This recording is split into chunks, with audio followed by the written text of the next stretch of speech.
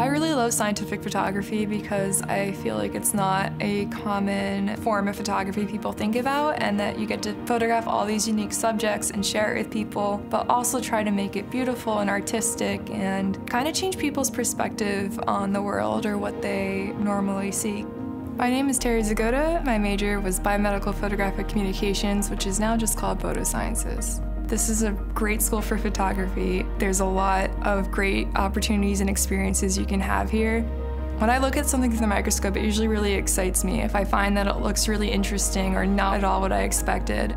So the embryos are probably some of my favorite images I've made, and the turtle embryo we submitted to Nikon Small World, and then that got first place. I was featured on the cover of Nature magazine. It was amazing. And then American scientists reached out to me to write an article about my microscopy. And then National Geographic, they actually reached out to me asking if they could use my image. So that was really amazing.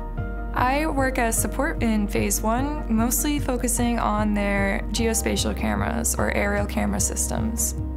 RIT prepared me in a lot of ways for my current job at phase 1. I have the background, the solid foundation on photography, how cameras work, so it's nice that I understand that and I know how to explain it.